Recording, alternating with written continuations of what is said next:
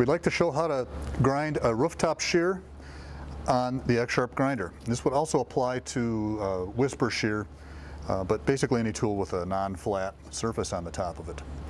So to start with, we're going to remove the 3-jaw chuck that's in the machine normally for grinding flat tools. Just take that off and set it aside.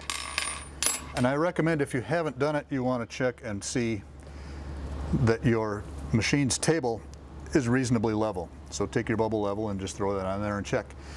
That's what we're going to be setting level on the tool, so you want to be comparing apples to apples there.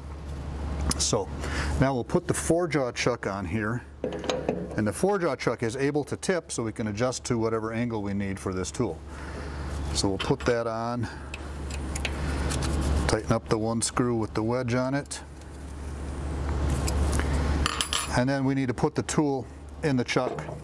It helps to use the alignment plate that comes with the 4-jaw chuck. There's several different alignment plates for different punch styles. Here I have a Wilson Tool HP style. This is the correct plate for that. So that picks up on that pin. That way when I put it on here, the punch is oriented correctly so that it's square to the chuck. So I tighten the punch up. And now what I need to do is adjust this angle using these jack screws so that the surface of the punch is flat. So I need to tip that way. So I'm going to loosen this screw, that'll tip down. And then I will tighten this up. So you want both of these screws tight when you get done with this, and you want the bubble in the center.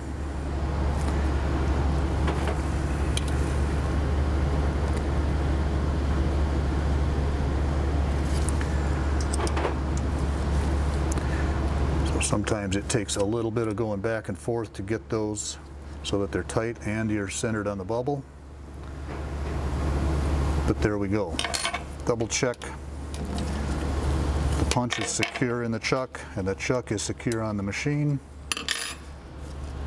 Take the bubble level off and we're ready to grind that side of the rooftop shear. So we'll just set however much we want to take off and hit start. Now the machine will come down and measure off of that surface that I set level. So one thing to point out here is it's important that that surface that it's checking on now is toward the front of the machine where this measuring bar is checking. You wouldn't want to set that up so that that surface is in the back inside the machine somewhere.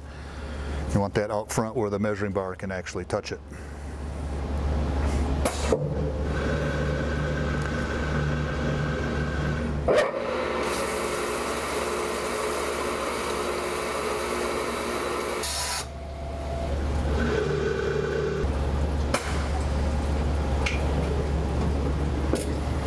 Okay, so we did the first side of the punch.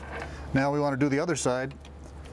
The best way to do that is just remove the punch, turn it around 180 degrees,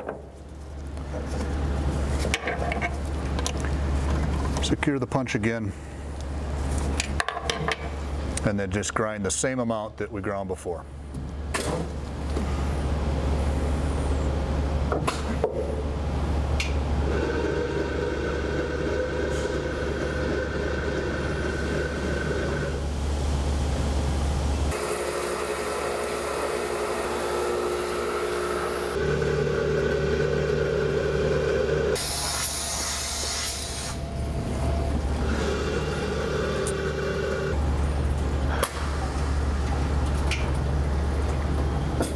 So that's all there is to it. We ground both sides of the rooftop shear.